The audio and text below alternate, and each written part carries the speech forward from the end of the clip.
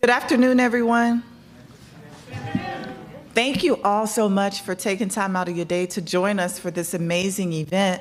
I was laughing when I walked in. I told some of the team and the senior in the back, I was like, it's not church. Everyone is still sitting in the back. Like, it's not church. But I hope that you feel comfortable enough to participate in a very important conversation today for Women's History Month. This is extremely important as we celebrate women, but not just women, as we celebrate the leadership and those that support women in their accomplishments. So it is wonderful to see a diverse group of airmen, capital A, in the audience today. And I am really excited for us to have the opportunity to hear from our phenomenal panelists as they share their leadership and their life experiences with us today. So again, thank you so much for joining us today on behalf of Colonel Thompson, who would love to be here, but she's currently TDY. We're excited to have you, and we're excited to celebrate and kick off our Women's History Month panel. Okay, thank you. Ma'am, over to you. Thanks, Chief. All right, good afternoon. I'm Wendy Squarcia. I'm commander of the 170th Group, Nebraska Air National Guard. I'm super excited to be here today to moderate this panel. Each March, we celebrate Women's History Month as a celebration of women's contributions to history, culture, and society, and have been doing so since 1981. The intent was to celebrate and recognize specific achievements women have made over the course of history in a variety of fields. This year's theme, Celebrating Women Who Tell Our Stories, acknowledges the pioneering women, both past and present, as important contributors to the achievement of the military services and civilian workforce. The accomplishments of women in the Department of Defense and their contributions to national security help maximize our warfighting capability. We are starting to see more women in key leadership positions and other positions of influence. We're very, very lucky to have our talented panel members here today to talk to us and represent all of us. I'll do a quick introduction of each one of them. And then when you start asking your questions, please feel free to elaborate on anything that I say. Dr. Brittany Walter is a forensic anthropologist at the Defense POW MIA Accounting Agency here at Offutt Air Force Base. She leads archaeological recovery missions around the world and analyzes skeletal remains to aid in the identification of unknown service members. Senior Master Sergeant Yaelene Neely-Volsey currently serves as the senior enlisted leader for the Healthcare Operations Squadron. She leads 156 military and civilian healthcare professionals across 12 clinics who provide healthcare for 44,000 beneficiaries. Master Sergeant Julie Lance is the Squadron Aviation Resource Management Flight Chief of the 1st Airborne Command Control Squadron and the functional manager for the 1 Charlie 0X2s for Air Force Global Strike Command. That is a mouthful. She manages 2 operating locations with over 300 aircrew members' flight training, hours, and data dealing with their aviation career, as well as directly supervising 7 personnel. So welcome. So how this will work today is you're here to ask questions so that we can hear their stories. So if someone would like to kick it off, we have microphones that we can pass around so that each one of you can ask your question. And if you don't kick it off with a question, I'm going to. So, and then we have the microphones up here. And again, please elaborate on anything about yourselves that I haven't touched on. So, questions. Who's going to start? Great, thank you. Good afternoon, my name is Master Sergeant. Again, I'm with the 55th Healthcare Operations Squadron. And my question to the panel 81, why do you believe it's important to continue the mentorship of women and girls? Okay. So I think it's very important to continue the mentorship of women and girls, mainly because I think we represent maybe 12% of the Air Force around globally. So even when we are in these quote-unquote male-dominated areas, we still exist, we're still there. And it's difficult to navigate through those waters and to thrive through those waters. And I think it helps to have someone else understand the struggles that you face, whether it's motherhood, whether it's just being a woman serving in this uniform, deploying and facing the certain difficulties that we face. It's no easy feat. And so sharing that kinship with someone, I think, helps when they're going through different struggles. Thank you. When I had asked, they said, what is your reason for wanting to volunteer to do on the panel? It was just that I like to encourage women and motivate them and help us to see that we could probably be where we didn't think we could be, and at those positions, like Senior was saying, try to be up there. It's mostly, I see a lot of men in the military, so I understand, and it can be hard, especially with females that, I'll say personality, timid, shy, a little more reserved. So I just really liked for seeing that for the experience that I went through, to see like, oh, I can impart this wisdom, or let me share this information, and from the youngest airman all the way up, because I had to learn a lot of things from being the shy little airman to now being able to, okay, put yourself out there. We can do this, and we have each other's back, and we can encourage each other. So that's one of the reasons I do. I am a first-generation college student coming from low-income household, and so it was really important for me to have women mentor me. I didn't have a good mentor until graduate school, and so it's really intimidating when you see where you want to be and you don't know how to get there.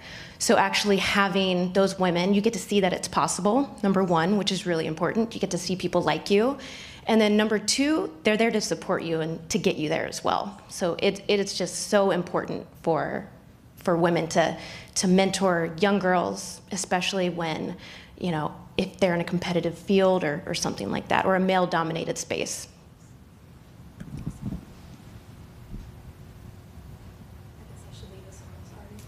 That's a great question. All right, where's that microphone? I can go without a mic. Okay. Actually, if you wouldn't use the mic for the cameras, please. Okay. Yeah. All right. So following on that question then, what would you say are some stories of mentorship that stuck with you that you got along the way? Oh, I have to think.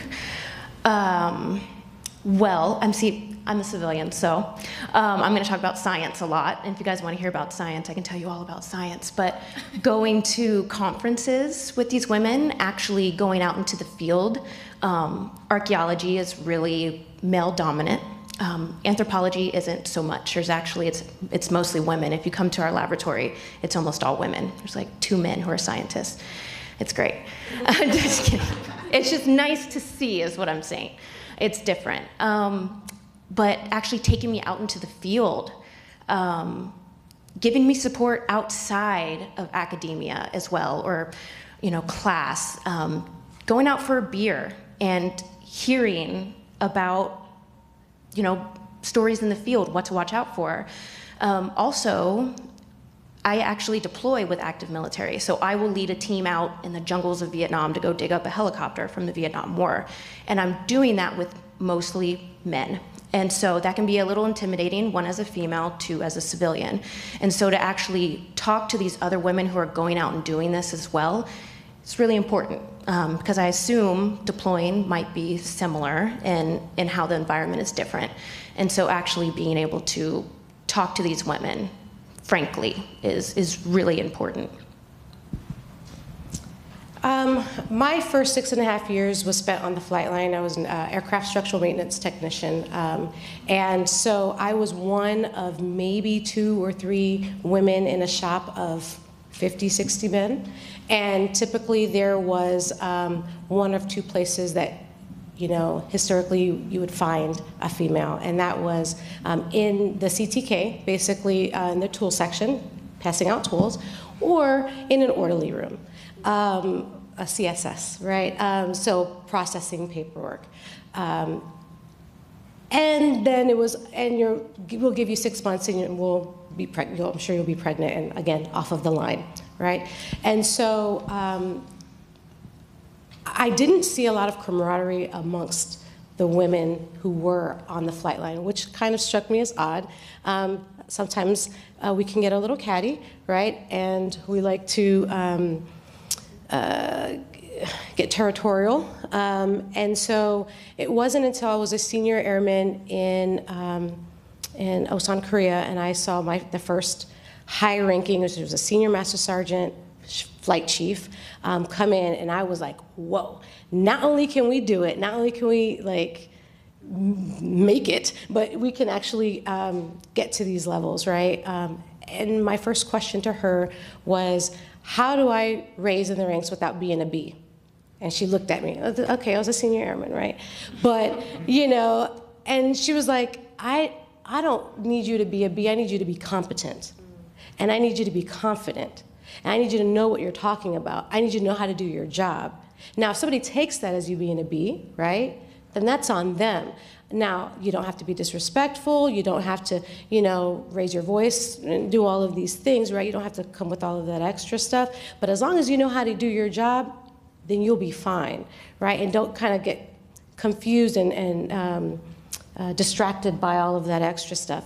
And then you know what? When you find a fellow female on the flight line, embrace her, bring her along, right? Take her for that beer and share those experiences that, again, many of us share. And so that was the best advice that she could have given me.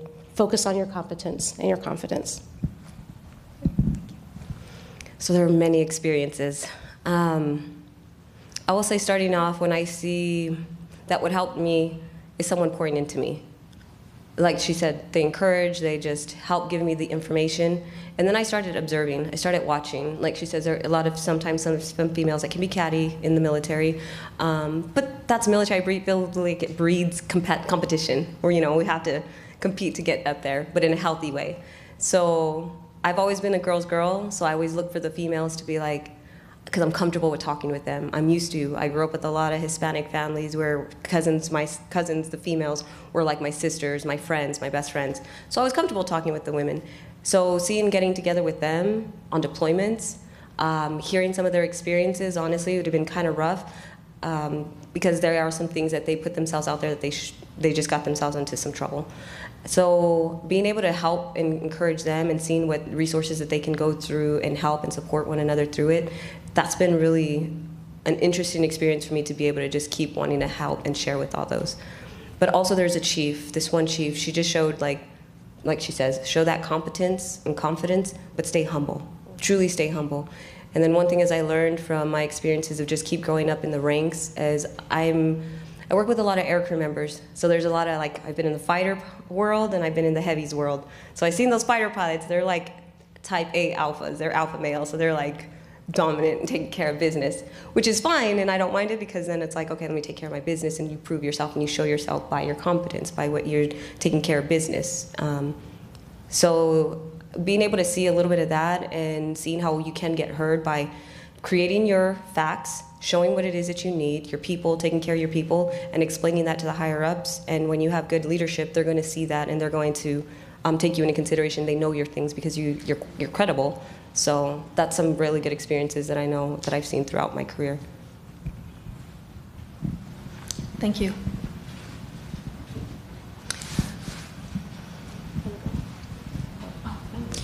Good afternoon. I'm Captain Stephanie Taylor from the 55th OSS. Motherhood has come up a couple times in some of your answers. I am currently 19 weeks along with my first child, and I believe there are a few other women here that are expecting as well. My question for the panel is, do you have any experience or advice for women maintaining a active career as well as growing their family? Yes, excellent question.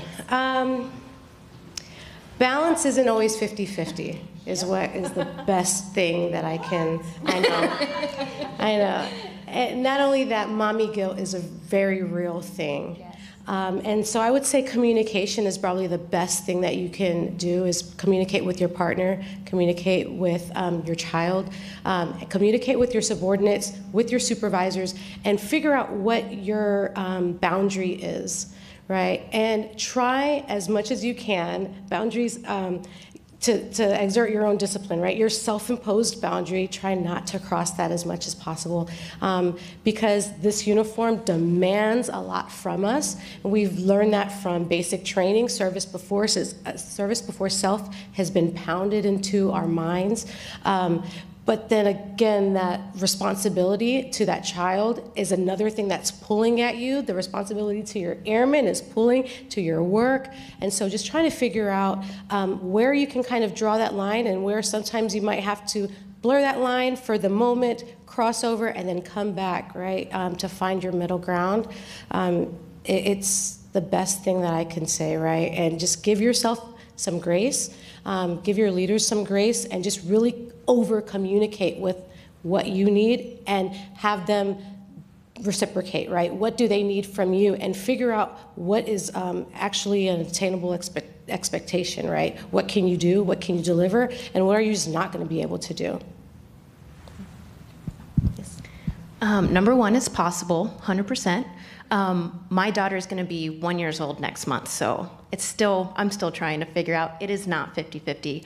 And I really like the way you put it, that, blurring the line for now to reach priorities, goals, things like that.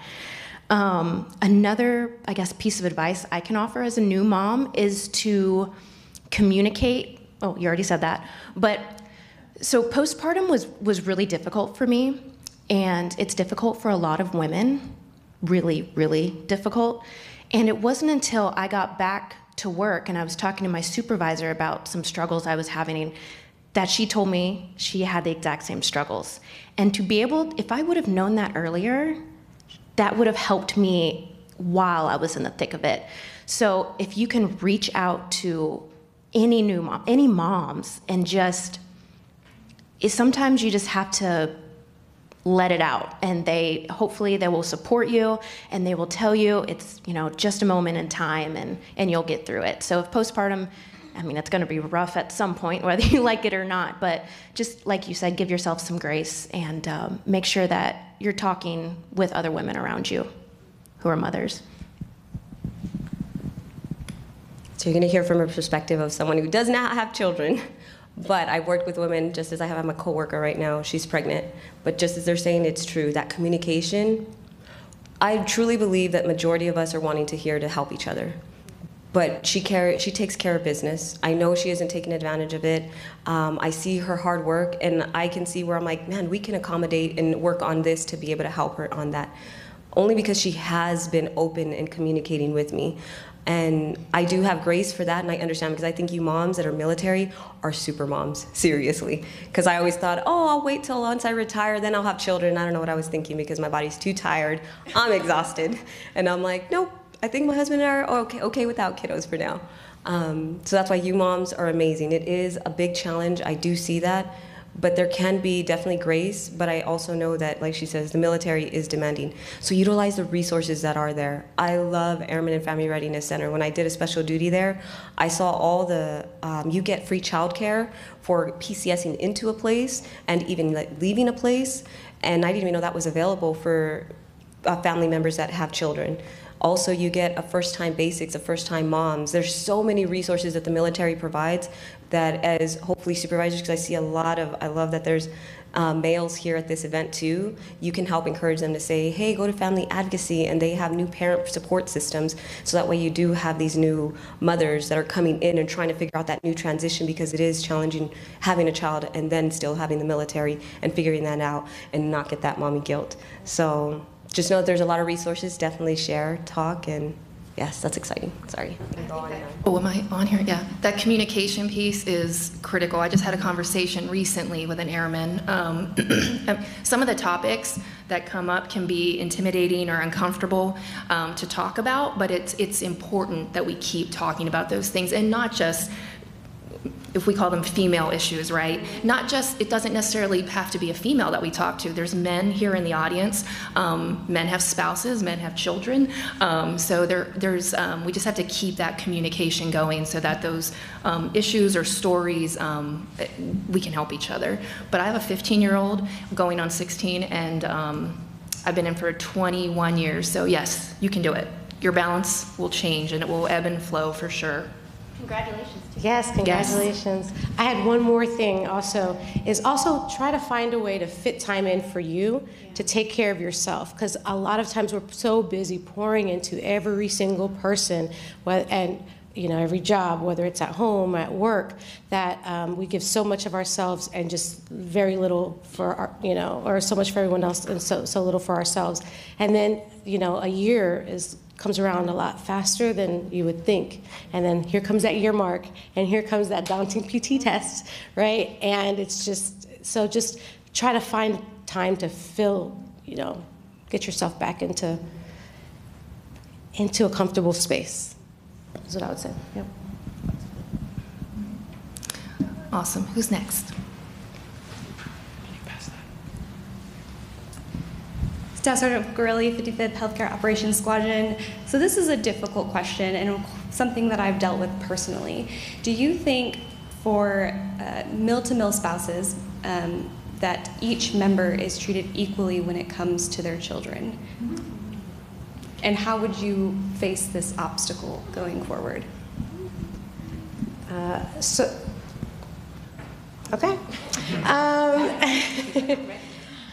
So I think the expectation is that the mother stays home with the child who's sick, right? That's like usually the experience that we face. And the struggle with that, right, is that you have the husband, the spouse, right, who wants to take some time away, but their leadership is making it extremely difficult. Meanwhile, you have the mom and her leadership who's like, hey, I have responsibilities too, and I have obligations too, right?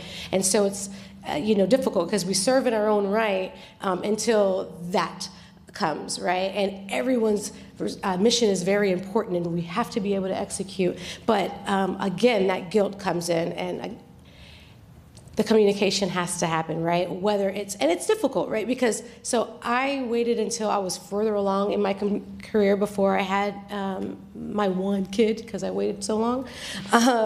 And so both my spouse and I were higher up in our in ranks. Now, the guilt is self-imposed, and the urge to stay at work is self-imposed, and it's okay, I need you to stay this time. Well, now I need you to stay. Well, I have this really important meeting. I can't get away. Well, me too, right? And so then it's like, oh, can I just give her some Tylenol and she'll be fine, right? So communication, is it fair? No, it is not. Because a lot of our male counterparts have civilian spouses who can have the luxury, but not all, right? No. So, would you like to share? No. Great. I have nothing to contribute. I just want to make sure I understand your question. So is it like males, females, how she says the moms will stay home more, that is, and how to make that equal in the military, you're saying? That's a good question.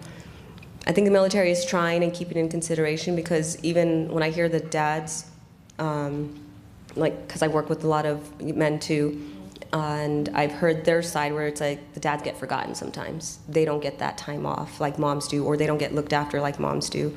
I think military is trying to. I've seen that they up the maternity, paternal leave that they give now, also for the males, thankfully. So that way, dads have equal time with the baby too, and growing and bonding on that. But that's a good question.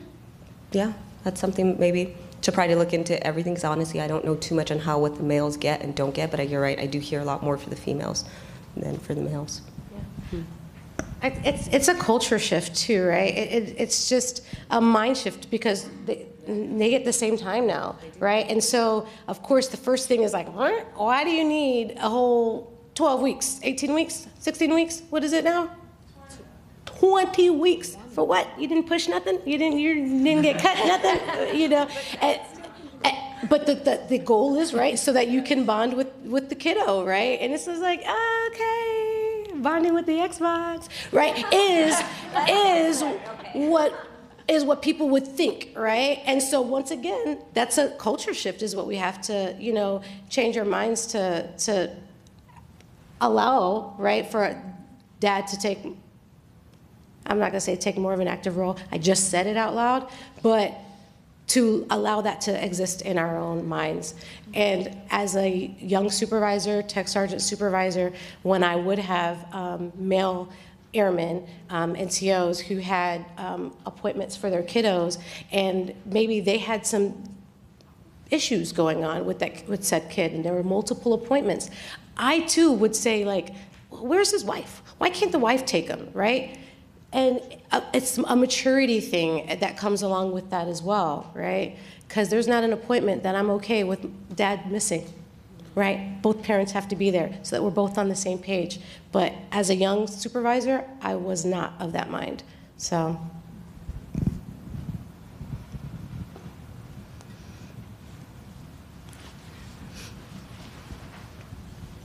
Sergeant Your Honor, 55th HCOS. Who is your favorite historical female figure and why? I like that. Well, my favorite historical female figure goes by the name of Madeleine Millette. She birthed me, so no, seriously, she is, and she's historical to me. She paved the way. She was the first female in our family to join the Army. She retired Army, so she paved the way for both my sister and I, my cousins. It opened up a whole new world for us, you know. She showed us how to serve with pride and with grace and elegance all at the same time. It's not something that my dad was able to do because, you know, he's not a woman, and he was actually the first person to say, when I would go to him for advice, you know, ask your mom. Your mom is really, really good at navigating those waters and massaging certain things. And so for me, yeah, that's her, mommy. She held it down. Ooh, that's a hard one. So a little bit about myself. So I grew up Catholic, so I got a lot of information about Mother Teresa. I'm not gonna lie, she is always someone that I really looked up to, and because of her faith is a very big important thing that's helped me keep strong going. And she was a hard woman, but humble, and she had a heart for people, like the less fortunate, and just pouring in, helping. So I really liked that about her, but what I loved is that she was gonna stick to what her goals were. To leave the church at one point, pretty much saying, if the church isn't going to allow me to do this ministry and go out in this mission that I want to do in this field, then I don't need to be part of this organization, and she's going to start up her thing. So she had guts, and she was bold, but she was humble, so I like that. There's a good balance that I felt that that I could respect on that. So the first person I thought of, and this is true, so Mildred Trotter, nobody knows who that is, it's not my mom. Mildred Trotter is the first forensic anthropologist, and she worked for the DOD, whatever it was back then. But she started making identifications during World War II. And so as a female anthropologist, when there were mostly males, she was also making identification of service members. I found out that she existed in middle school when I started really getting into science and things like that, and I decided I wanted to be a forensic anthropologist. And ever since then, I've always had a picture of old Mildred up on my desk, or wherever I do my work, and I just have kind of always looked up to her. We look up to her at the lab too, because she really paved the way for females in STEM, and just specifically in anthropology.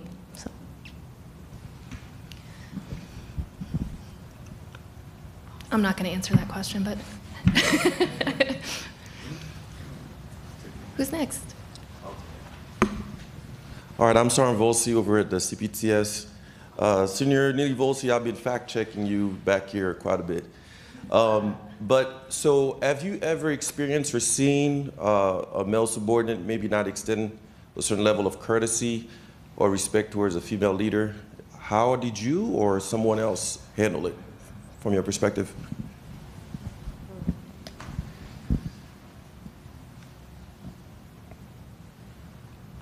I feel like you had to. Do you have one? Let me see.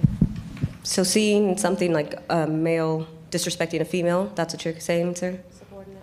A subordinate?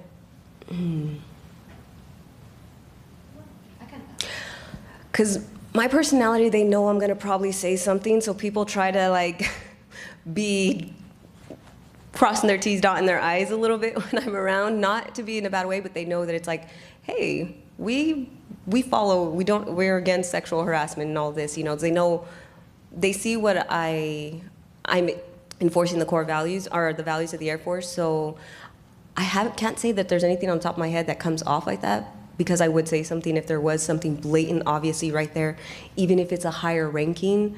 If it was something I wasn't comfortable in that situation, I probably definitely would check. I would probably do one-on-one with that higher ranking individual and try to assess and figure out what was their motive, or I'm sure you probably have a specific thing in mind, but I mean, if it was blatant obvious, like sexual harassment happening in front of my eyes, it's like, no. Or like, hey, what's going on? Just like, is everything okay, sir? What's happening?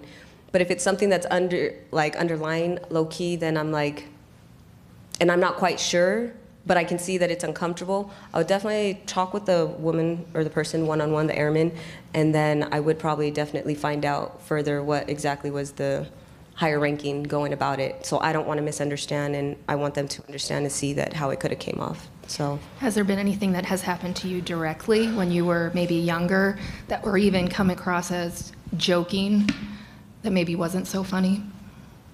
It's challenging. I'm just curious. Aircrew world, maintenance world, security forces. I'm grateful for deployments. I love them. Deployments are fun, but I knew I have to be wise in how I carry myself and who I surround and keep myself in that environment. No one's came at me like that, but I never tried to keep myself in a way. I tried to check my surroundings. I kind of knew. I could see, don't get me wrong, you hear those people that will throw those little comments and sly things. And I wish I can always say that I probably stood up for every single place, but there's a culture sometimes in certain places that I knew that there was a healthy joking, and then there are some times where I'm just like, man, that just doesn't sit right, and I'll voice to who I can. So one specific time, I'll say like on a deployment, but it's been years ago. Yes, I never had access to that skiff back there, but I knew that they had all kinds of crazy things posted. That was their morale thing, I think they had said. It was their morale of showing videos, showing females naked, and just all kinds of things that I'm like, that's just not the route I go. And a lot of people tend to know that. And like I said, I think because they know where I stand, what I keep myself and what I don't like, or they'll see that I'm uncomfortable with it, I don't see that a whole lot happening somewhat to me. But if it does happen to others, then that's when I just be like, hey, that's not okay. Yeah. That's a good question. Definitely when I worked on the flight line. So did I see males being inappropriate around females? Was it subordinate towards a leader? Was that the question before? Okay. Subordinate towards a leader. Correct. Male subordinate, female leader. Correct. Okay. I have to change my story.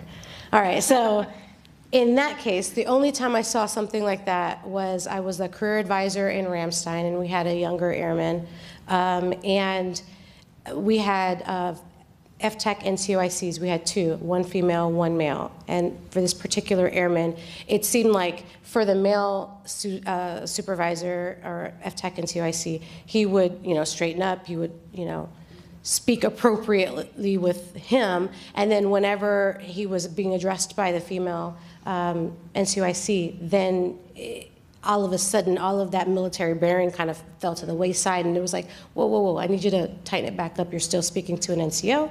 And so we brought that to his attention after we kind of noticed it. We only had them for about a week, but by day 2, it's usually you can pick up on some of those cues. That's the closest thing that I saw as far as a subordinate disrespecting a leader. Now, as a subordinate being disrespected by a leader, or, in that place, like, have I ever felt sexually harassed or anything like that? And I don't know if now I'm morphing your question. Yes, I have felt that. And it was the most uncomfortable situation I'd ever been in as a flight chief who was getting mentorship from my chief. And, because of his affection, I had a lot of mentorship, direct mentorship from him. And when there was enough familiarity that was established, that's where bounds started getting crossed, and I started feeling very uncomfortable in that situation. And anytime I walked in the office to discuss, didn't matter if it was Manning, awards, different things like that, he'd find a reason to close the door, and I could just feel the heat rising up my neck and turning red, and that was probably the worst experience I ever felt. Way worse than being on the flight line and hearing inappropriate things, even directed towards me. I felt so violated without even being touched, because as a military member, like, how could you make me feel this way? And as my leader, the person who I trusted, that is the worst thing that I think he grazed my hand, and I was like, ooh, that was the worst. And I called you crying, so you know. So I'm going to morph your question too, because I heard it how you heard it. My last deployment in Vietnam, there were a lot of women on my team for once, which was really awesome. And they were younger women, which was even more awesome. But they kind of, I don't know, they looked to me for, like, kept asking me questions and mentorship and things like that. And it was a really cool experience. But so the way a team works is, we'll go out to wherever we need to go to dig up whatever we need to dig up. And leadership will comprise of me, and I will kind of lead what happens scientifically, make sure the integrity of the site is good. The team leader, who's an officer, will get us there and kind of take care of everything. And then there's, team sergeant, who kind of keeps everyone in line, make sure everything's good to go. Our team sergeant was the worst. He actually ended up harassing a lot of the women on our team, these young women. And I saw it happening, and I saw them not doing anything about it, and I did not let that go. I went to the DPAA, DDO, I went to the DET in Vietnam, and I was like, this is not okay. And for a civilian to do that, in the past, they haven't listened as much as they should, but it's changing now, which I think is really good. Because when you're out there in the middle of nowhere, you need to trust your leadership, and you shouldn't be worried about things making you feel uncomfortable. You shouldn't worry about them coming up to your tent and shaking it in the middle of the night. You shouldn't worry about them drinking too much and puking on themselves, right? You should be able to have confidence in them, especially as a young woman, that you're safe where you are in the middle of nowhere in Vietnam. And so I thought it was really important. I supported those women, and I got the support of the agency as well, and things happened. And so sometimes if you see really bad things happening, it's important that you go and you talk to those subordinates or those younger women and let them know that you see them and that you want to support them. Support is huge. Thank you. That was an awesome answer. I just want to share, because that reminded me of something. So if something does happen to women, or you feel something, as supervisors, please be open that your airman can come to you, or even a coworker, women or male, either one. And there are ways, because there was an experience I just remembered when you said something about that. In the dorms, there was a dorm manager, and he was hooking up with a lot of the younger females. I didn't know any of this until one of the airmen, she came and talked to me, saying, hey, there's this one guy, and he hooks up with all the women, and she's like, with him, she was scared. She was scared because she's like, she knew she shouldn't have been fraternizing with him, but she got herself in that, but they weren't together anymore. But she saw that he kept doing that with other women and other females in the dorms.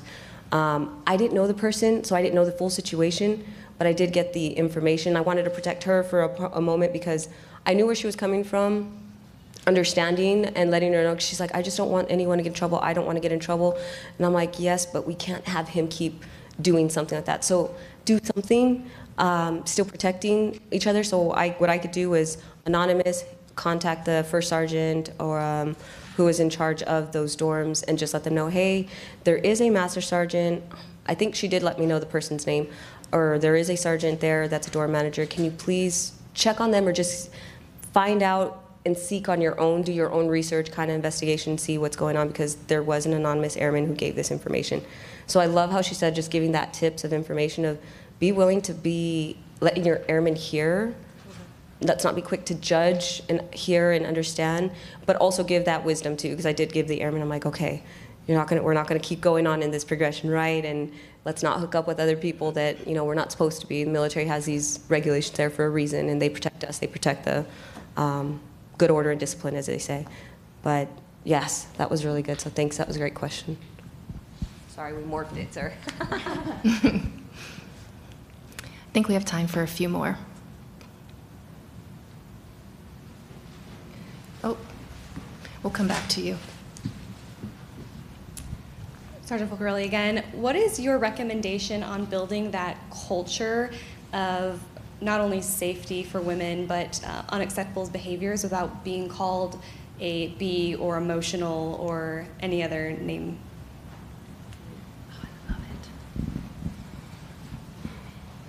So I would say start with you, right? So a lot of times when we have rumor mills, that takes more than just the one person. So when someone comes to you to vent about a particular person and the way they're behaving, right? Don't egg it on. Don't continue to stamp it out right there, right? And so that way you're not allowing that to fester, allowing that to spread. And if anything, it's like, we all express ourselves in different ways, and sometimes you can be angry and cry. Sometimes you can be frustrated and cry. So, and that just might be that person's way of expressing themselves, right? And so just like some like to shout, some like to throw things, right? That behavior is not appropriate either, right? So I would say instead of letting things fester, stomp it out. Don't be that firewall. If you have an issue, let's take it up with that person and see, hey, we also have to be able to maintain our own military bearing, right? So just like yelling and cursing and, flipping out isn't okay. We also have to figure out how to kind of keep our emotions in check. Does that make sense? But I would say don't perpetuate a rumor is how we can help change some of that stigma. I'm still thinking. Okay. So because women and males, most of the way we are is different. Majority of it, you can see. It's not always, we'll understand each other. I think also helping our male counterparts understand us a bit better can help with the culture. I have to trust a little bit that my leadership, they understand and know, hey, women speak like this, feel like this, think like this sometimes. That way they're not being so quick to judge us, so I can't judge on the man saying, oh man, they're always so hard and they're rude or they're just whatever the stereotypes that we give males. I think it's important. That'll help with the culture and understanding women, but also for me, it's important to get to know each other. I get to know the person, they get to know me. That way they understand if they know where I'm coming from, and I get to see if someone else is acting out of line, or we can get, so I have to make sure I have my emotional intelligence as well. Just as males, they have their emotional talent. Some can have a rage and really strong anger, and hopefully someone's coming alongside them, mentoring them and not telling them. So I'm gonna come alongside a woman, and if she sees me getting crazy, she'll kind of pull me to the side, hopefully, and be like, hey, that was a little too crazy there, that was harsh. But I think just that communication and being comfortable knowing yourself, your emotional intelligence, but also giving that education to whomever it is that you're working with, because I notice that different leaderships do want different things sometimes. There are some leaderships I've had where they're like, they want someone, a mother, may I, all the time. Then there's other leadership where they're like, make decisions. I don't want you to have to keep asking me for things. So you get to know your leadership and what that is, but definitely I think the culture is that is just educating our counterparts on that. It's a good question. That is such a good question. I've just been, my mind has been, all the podcasts I listen to on like women's leadership, and it's really difficult because I feel like I've been beating my head up against the wall for like 5 years, trying to make a difference kind of in my agency, because most of our leadership are men, even though everyone else is female. Go figure, right? So I really respect leadership and male or female. One thing that me and a couple of my colleagues have kind of started doing is we have supported each other. How do I put this? So say you're in a meeting or in some kind of setting where there's a group of people, males and females, and you're talking, and you get mansplained, maybe. Womansplaining does exist too, don't get me wrong, guys, I get it. Well, what if your colleague were to stick up for you so it didn't seem like you were the person that was, taking offense to this? What if when you said your idea that got totally glazed over and someone else repeated it and it became their idea, you say, no, wait a second, I'm pretty sure she said that, right? Or so-and-so had a great idea, I think we should listen to her. So kind of actively supporting just in that moment really helps, and just having that trust with your colleagues, female or male, just little things like that where you're actually thinking, how can I support this person that's next to me? I see what just happened, and I'm not okay with that. That's just such a good question. I'm going to be thinking about this forever. I think, too, being in a situation like that, if you can be, like you say, in the moment, right when it happens, it's really hard sometimes, especially if you're the lowest ranking person in the room, which I was at one point, when you see, oh my gosh, you're tolerating this, but this is not okay. It just takes one person to say something, because if you're uncomfortable or if the culture isn't what it should be, I guarantee you, if you or someone else is feeling that way, there's going to be someone else in the room that's feeling the exact same way. And it is hard to say, hey, this isn't right. But it's also a lot worse to sit and let that happen and not say something. So. And hopefully you can have coworkers or colleagues, whatever, teammates that will support you, right? So they'll say, yeah, no, she's right. It'd be nice to have that. Mm-hmm. And so if you can build that, just kind of have that group that supports you and you respect them, rather than, the leader who's like, I suffered, so you have to suffer, or this cattiness or whatever you have going on because of competition. Yeah. I want to reattack one more time.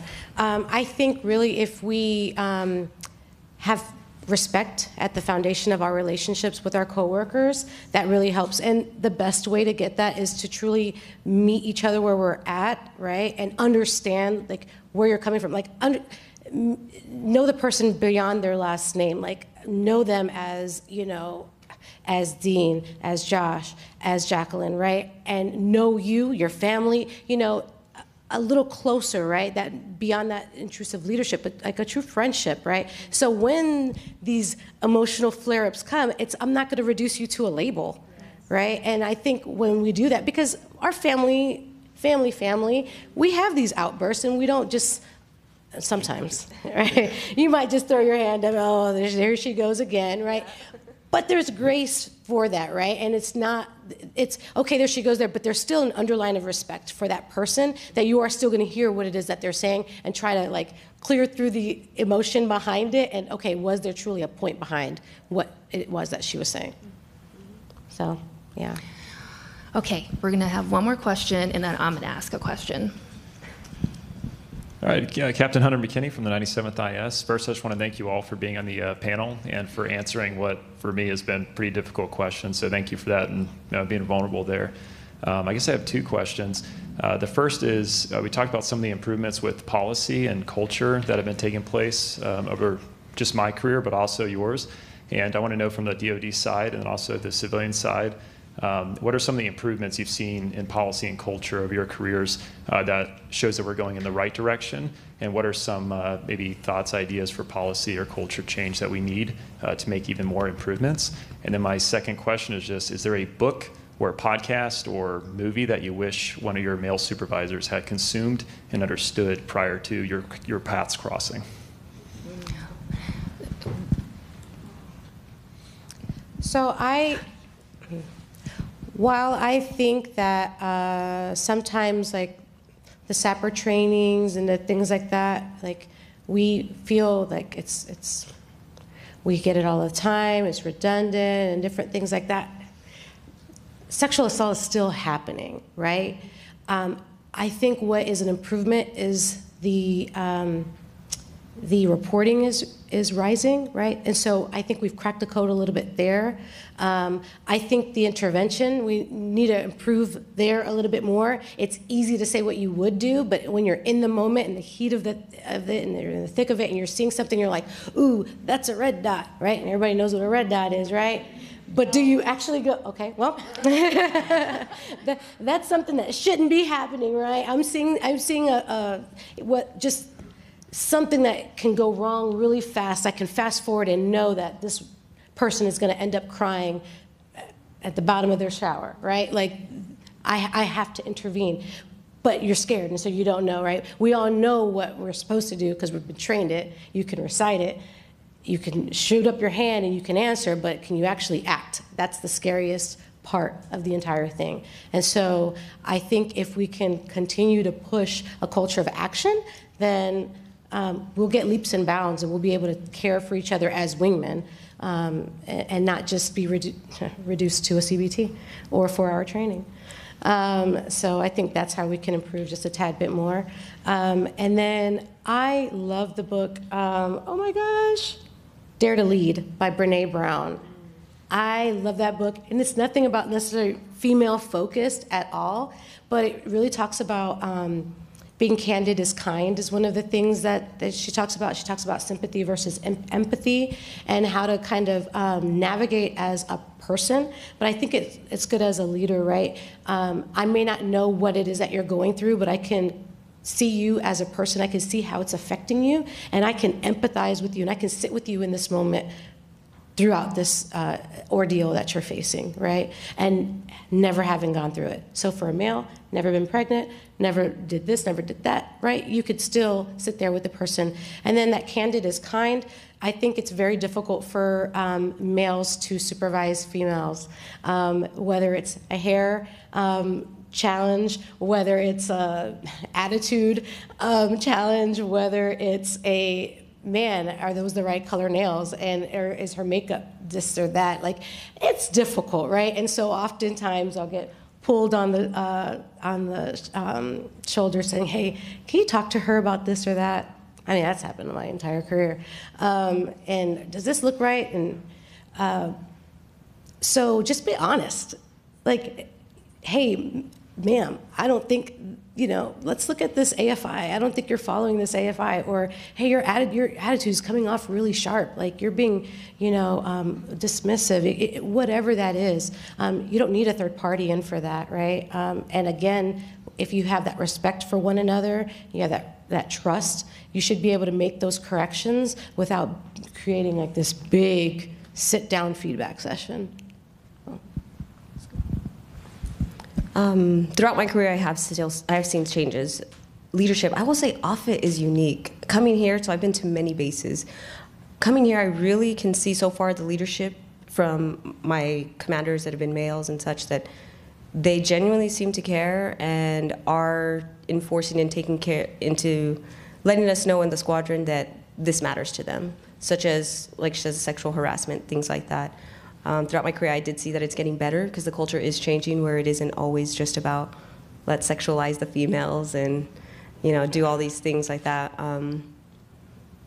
Coming in other bases, like I said, other bases, I think they still have quite a bit to grow in that area. But I will say Offutt, so far from what I'm seeing, especially in a flying squadron, it's been getting better. We take care of each other, what I've seen. Especially I like with the heavies because there's enlisted and officers together. So it's not just like, oh, these are officers, those are enlisted. Yes, it still has a little bit of that, but we are all together, like working it together as one. And there are a lot more males in that squadron than there are females.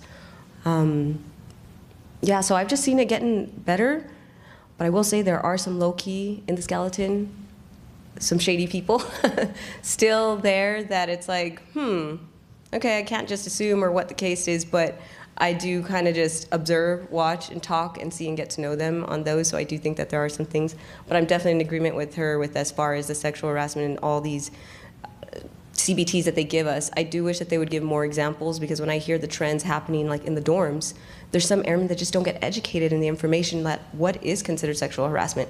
Oh, they thought they were just being a friend. They genuinely thought that they were just being nice or doing something that was okay to them, because especially when you're coming in from a different culture and environment outside of the military, and now you're in the military, and then you guys are in the dorms and all together, you don't have those skills and that mindset. So when I see these, every time I attend these SARC and things, and I'm like, okay, but what's the real example of, like, okay, you have these folks in the dorms, and now you should say, if someone says no one time, you respect that and honor that. But I'll be honest, sometimes respecting and honoring no just one time or no thanks, some people are like, oh no, are you sure you don't want it? Come on, it's here, it's just this. Sometimes it can be innocent, and then it gets into some crazier things, of course, when they say alcohol's involved. So I think our education could be better on examples, real examples. I know these videos, sometimes we see them and they're cheesy, some of them. So I would like to hear when they say that they've got cases that happen in the dorms of these things, of incidents that happen, to actually probably, if the airmen are willing, to give some examples, like what happened, what didn't you know, what did you know, and then just probably give some better insight of education on that. Reading, as far as, there's so many, I would say Serve to Lead, I believe it's called. It's Serve to Lead. I don't remember who the author is, but it's a really good book that it puts us all in that mindset that we're not all just should be, I already know this, I'm here to serve already, I'm at this position, I'm in this ranking, it's what I say and that's it. We should be serving one another to actually get to know who our people is and what we're doing. Like, if I'm expecting my airmen to take care of business, yet I'm not even knowing how to do it myself or what that looks like, I'm probably giving them unrealistic expectations. So I really like the way this book was Serve to Lead, and learning how to just take care of and serving and taking care of my people better. It's a good question. You guys covered it all pretty much. I mean, great responses. I see a change. Things that would have happened on deployment 10 years ago would never fly nowadays. And it's great knowing that you kind of have that support from your leadership. So that's one of the keys, is that your leadership is listening, and that you can go to them and tell them that these things are happening and that something will happen. Some action will be taken. So, you know, not just spouting, oh, I support you, and then do nothing about it. Really important to do something about it. And just to underline, or kind of a point that you guys didn't bring up, is I think the key is this newer generation coming up, right? So there's a little story.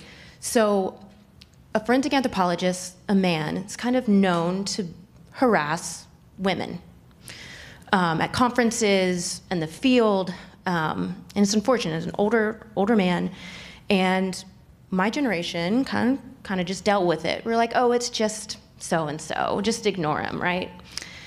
Well, it took the younger generation of these graduate students who did experience his harassment and said, no, I'm not okay with this. And with the culture shift at the same time, it was like the perfect, I don't want to say perfect storm, but it was like the perfect mix of all these things of people are becoming more aware of this.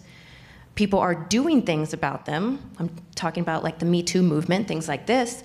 And you have a generation who's going to be like, I'm not okay with this. And I want to see you do something about it. So I'm going to go to his university. I'm going to go to his National Institute of Justice. That he has a grant through. I'm going to go through all these different channels to make sure no one else has to experience this, as me and some other women around me who have dealt with his harassment say, why didn't we do that, right? It's this new generation coming up, and I think it's fantastic that they're showing up for themselves or speaking up for themselves, and now we have kind of this generation who's doing something to support them. It's really important. All right, I'm going to ask one more question. It was a pre-canned question, but I like it. 30 seconds each, okay? And then I'll close this out so that you guys can have them for your own questions. What piece of advice would you give to the next generation of female leaders? 30 seconds, go. Oh. The self-care, definitely self-care. Get to know yourself, learn, grow, and also learn from others, honestly. Self-care. Yeah, self-care and grow. Be bold, be humble, and be empathetic. Yeah, you took a lot of my... Sorry. You have been taking a lot of my things.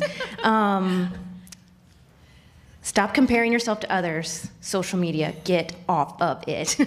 And be brash, be confident, be out there. Because if someone doesn't like it, that's fine, right? She's too much, right? We hear she's too much all the time. It's okay. You can be too much, all right? Love it. And don't be afraid to change the culture. First of all, I have, I'll just use this one. I'm just going to thank all of you for being here today. That was wonderful. Thank you for your questions. Thanks for asking the hard questions and being a part of this. The panel's going to stay around for another hour so that you can network and ask some questions that maybe you didn't get the opportunity to ask in this open forum. Thank you. Thank you so much to the three of you. Thank you for sharing your stories, your personal experiences, the hard questions. It's hard to be on a panel and be vulnerable to some of these questions and talk about some of the topics that came up. But things that I heard today, culture of change, culture of action, and taking care of yourself, taking care of your airmen. I can't thank you enough. This has been a true pleasure. And I'll probably stick around too to ask a few questions.